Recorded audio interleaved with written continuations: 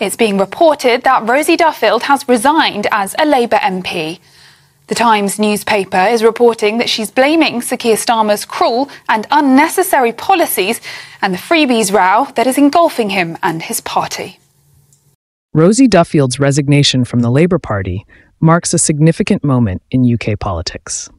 The MP for Canterbury has left the party, citing her deep dissatisfaction with Sir Keir Starmer's leadership.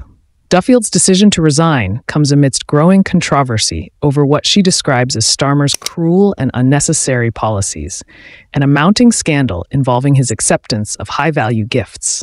As she steps down to sit as an independent MP, Duffield has unleashed a stinging critique of Starmer's management, accusing him of tarnishing the Labour Party's once proud reputation.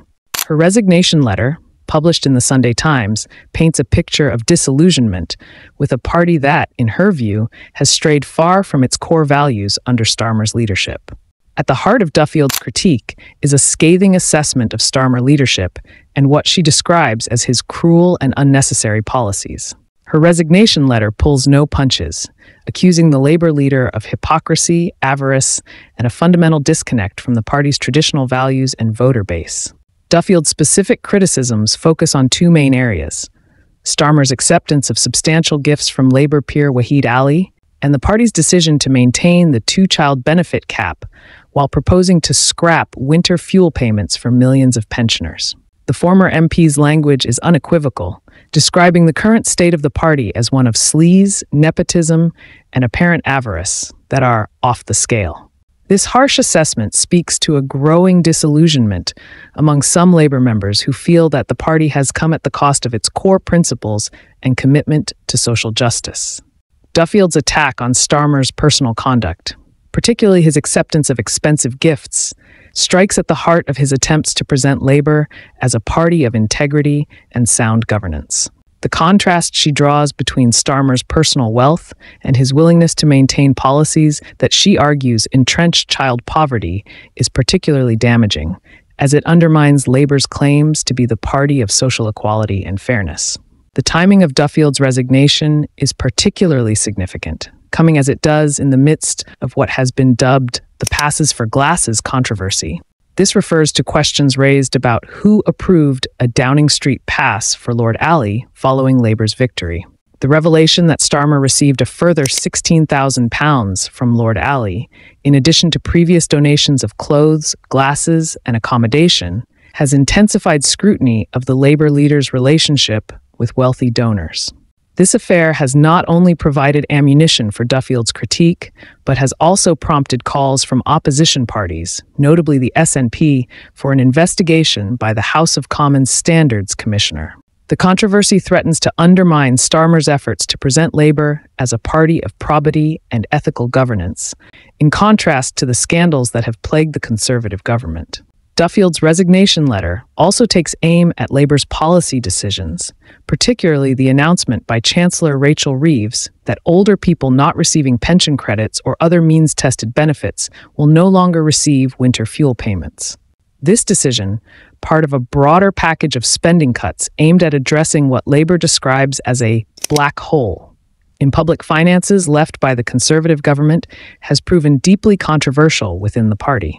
Duffield's condemnation of this policy as one that will make many older people iller and colder encapsulates the concerns of many Labour MPs and supporters who fear that the party's fiscal prudence is coming at the cost of its commitment to social welfare. The broader context of Duffield's resignation is the ongoing debate within Labour about its direction and identity under Starmer's leadership. Since taking over from Jeremy Corbyn, Starmer has sought to reposition Labour closer to the political centre, distancing the party from the more radical policies of his predecessor. This shift has been motivated by a desire to make Labour more electable and to appeal to a broader swath of the electorate, particularly in traditionally conservative-leaning areas. However, as Duffield's resignation demonstrates, this strategy has not been without its critics within the party.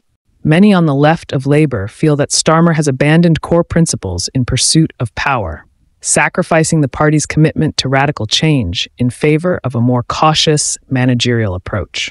Duffield's accusation that Starmer lacks basic politics and political instincts speaks to a broader frustration with what some see as an overly technocratic leadership style that fails to inspire or connect with voters on an emotional level. The personal nature of Duffield's attack on Starmer, particularly her criticism of his managerial style and technocratic approach, highlights a growing dissatisfaction with his leadership among some sections of the party. Her assertion that Starmer's approach has come crashing down on us as a party after we worked so hard, promised so much, and waited a long 14 years to be mandated by the British public to return to power, encapsulates the frustration felt by many Labour supporters who fear that the party is squandering its opportunity. In conclusion, Rosie Duffield's resignation from the Labour Party is a major development in British politics. Her scathing critique of Keir Starmer's leadership touches on many of the key issues facing the Labour Party today, from policy decisions like the two-child benefit cap and winter fuel payment cuts, to broader concerns about sleaze, nepotism, and hypocrisy within the party. Duffield's departure highlights the growing discontent within Labour's ranks and raises serious questions about the party's future under Starmer's leadership. As an independent MP, Duffield is likely to continue to be a vocal critic of the Labour Party, and her resignation may inspire others within the party to speak out against the current leadership. Thank you for watching. Please remember to like, subscribe, and share if you found this video interesting.